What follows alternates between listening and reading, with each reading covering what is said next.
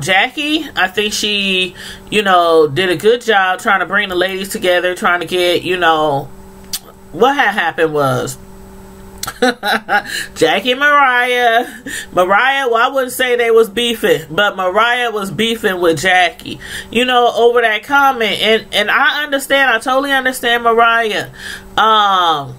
Jackie, for some reason, Jackie is a very, very, very smart woman, but for some reason she didn't understand why Mariah was so upset.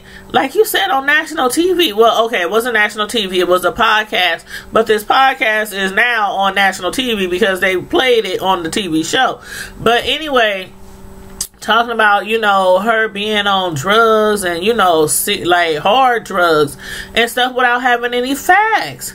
And that's really not cool. As far as you being a doctor, as far as you, not saying like she broke any HIPAA rules or anything like that, but just from being a doctor, being in medicine, and releasing some personal information about somebody like that, being on drugs or something like that, when you have no proof, like Jackie knew better. But you know what? She had to get back at Mariah for somehow, and that was the best way I guess she figured she could. Next, with her sons. Again, I'm so sorry for your loss, Toya. I think I said that before, but if I didn't, I want to let her know. She'll probably never see this video, but I just want to put that out into the universe that I am so sorry about her loss. I, along with a lot of women, have had that happen, in their life where they've had a miscarriage. And it can be really, really, really, really detrimental to your mental, to the man, to the woman, sometimes harder on one of the two. But in this case, it seemed like it is a little bit harder on her children, on her sons.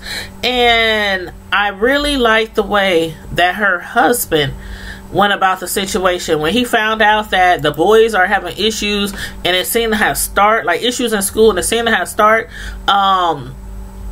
like after they found out the baby was gone, and when they sat down and talked to the kids about the situation, they was telling them, basically, life happens, things happens, but when you feel like really, really sad or really, really angry, you need to reach out. If your parents aren't there, if it's school, go to your teacher, go to your counselor, go to your principal, go to a pastor, go to an uncle, auntie.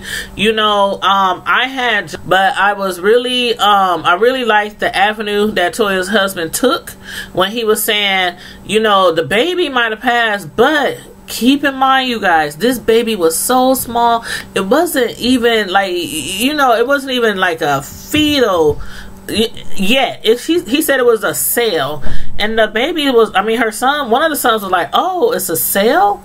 We have cells? And, he took it from like a scientific point of view to let them know that, the baby was so small. It was just really a cell. And we're all made up of a whole bunch of cells. And the baby was just one cell. And then, babies, they turned into 2 cells, 3 cells, 4 cells. Then they became fetuses. And, he tried to break it down to them that way so they can understand.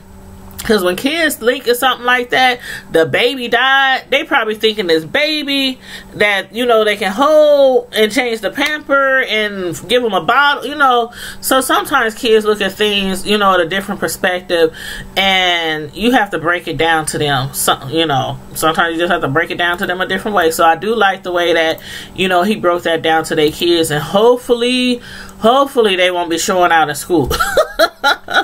Hopefully they won't be showing out in school anymore, because Toya looked like she's the one who would be like, out of the 2 parents, like she would be the one to like break them off something. Like, listen, if your teacher called me one more time, Toya eyes get really, really big when she's upset.